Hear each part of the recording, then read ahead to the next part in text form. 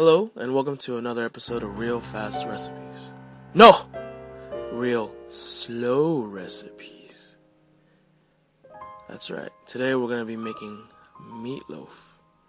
And it's going to be delicious, and it's going to be wonderful. Look at that. Doesn't that look good? It does. What the hell? Oh, whatever. So the ingredients. Here we go. 1 pound ground beef, 1 onion, 1 potato, 1 egg, marvelous, 2 tablespoons of coconut oil, and breadcrumbs, and finally ketchup. So let's begin. You want to cube the potato up. So here I slice, then I'm going to dice, and finally I'm going to cube it. Next, we're going to dice the onion. Be careful now, because it stings a lot, as you'll see soon.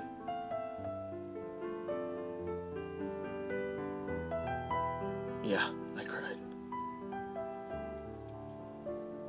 You know what else is good is, when I'm sad, I like to cut onions. True story. Alright, so you want to prep the skillet now. Put it over medium heat. And then now we're going to put some coconut oil in there. This way, the coconut oil is a little sweeter than vegetable or anything. It's also healthier. So it'll be good for you. Alright, we're going to first cook the onions. What have we done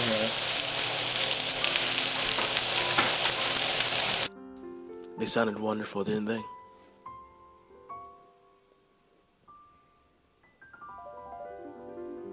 Next, we're going to mix in the potatoes. Now, you don't have to cook these a little too long, but you want to cook them so they're nice and brown. And then the rest of it's going to be cooked when you put it with the meat and you bake it. Alright, so now we're going to transfer over the vegetables to a plate, or a bowl, so they can cool down for a little bit. I give it about 5 to 10 minutes, depending on what your threshold for pain is.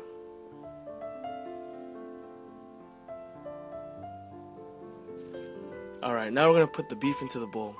Now this is after the vegetables have cooled down for a little bit. And the reason I'm telling you it's going to hurt is if it's still hot, you're going to burn your skin, because you'll see you're going to be mixing it with your hands. So season it with salt and pepper, then we're going to add some breadcrumbs.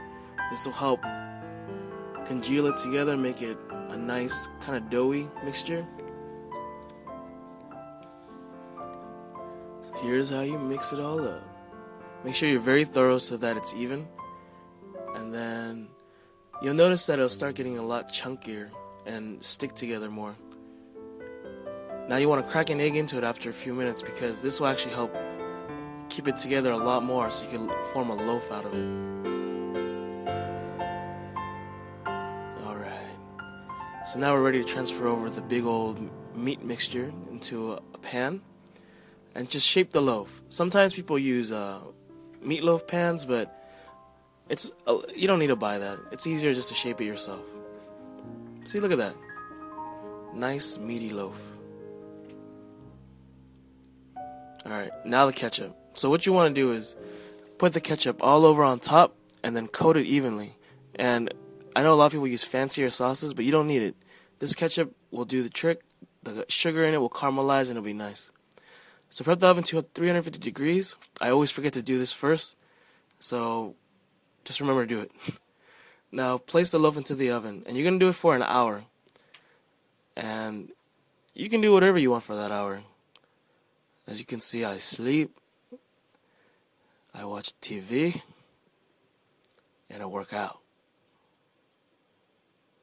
Now the loaf is done, so take it out. Make sure you use towels or some kind of oven mitts, because it's going to be hot.